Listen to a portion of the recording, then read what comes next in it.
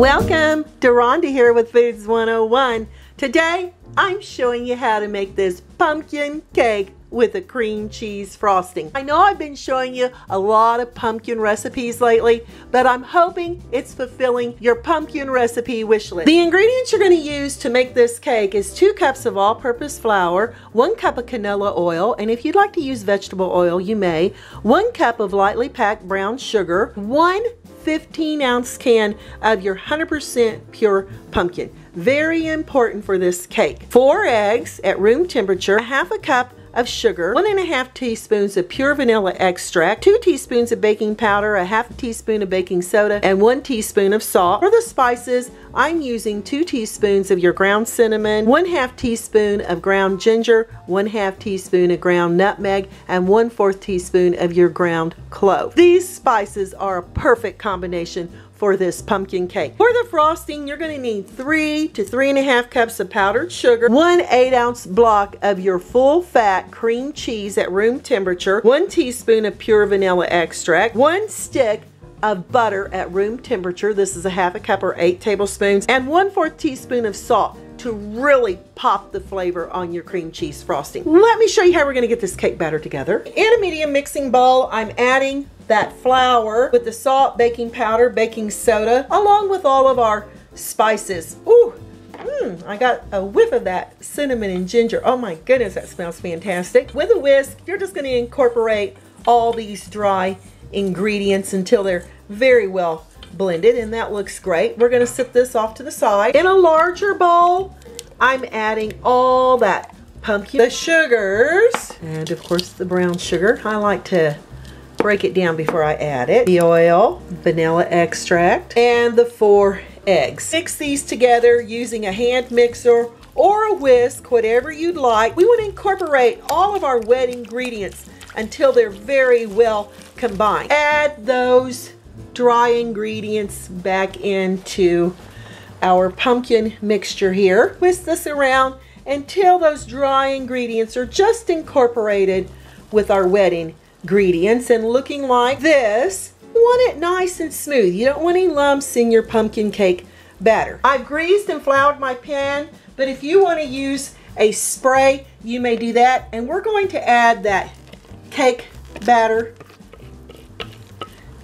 into the bottom of this 13 by 9 inch pan. I use a spatula to make sure I get all that pumpkin cake batter out of there. Just make sure you spread it over to corner, and I've got my oven preheated to 350 degrees Fahrenheit. Off to the oven on the middle rack for 30 to 35 minutes. Use your timer and no peeking. Pumpkin cake has baked. If you could be here in my kitchen to smell how fabulous this cake is.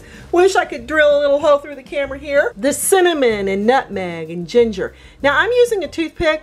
I'm inserting it into the cake. If the toothpick had cake batter on it, we put it back in the oven for about 2 or 3 more minutes, but it's perfectly baked. Cool your cake about 45 minutes to an hour before frosting. Time to make this frosting. I'm adding my 3 cups of powdered sugar here into a large mixing bowl. Add the salt, your room temperature butter.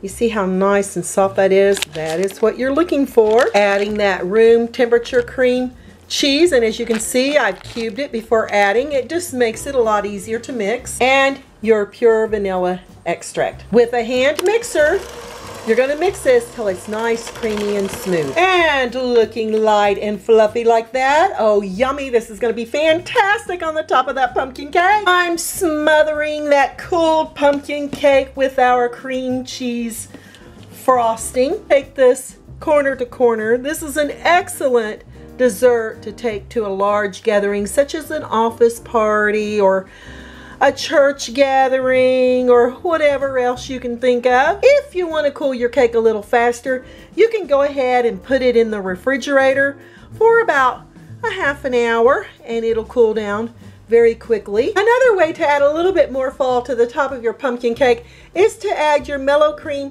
pumpkins or candy corn if you wish. With a serrated knife, that's a knife with little teeth, you can cut whatever size you wish. And if you'd like the frosting to sit up a little bit more, you can put it in the refrigerator about an hour before cutting into it, but I love the frosting nice and creamy. Let me show you what this beautiful cake is going to look like on the inside. Oh my, that screams pumpkin cake with cream cheese frosting. It smells fantastic. I'll add it right here. If you'd like, go ahead, add one of your mellow cream candies, and I think that that gives a lovely presentation when you get ready to serve your pumpkin cake here. Okay, gotta give it a try. Oh my, look how lovely and moist that cake is. Oh wow. The spices, nutmeg, cinnamon, a little hint of ginger. Wow. You will not be disappointed in this pumpkin cake with cream cheese frosting. Look how lovely and moist that cake is. Wow. We got a little bit of that clove too. And that cream cheese frosting, you are not going to go wrong with this pumpkin cake. It screams happy fall. I'm Deronda with Foods 101. And looky there on the inside of that cake.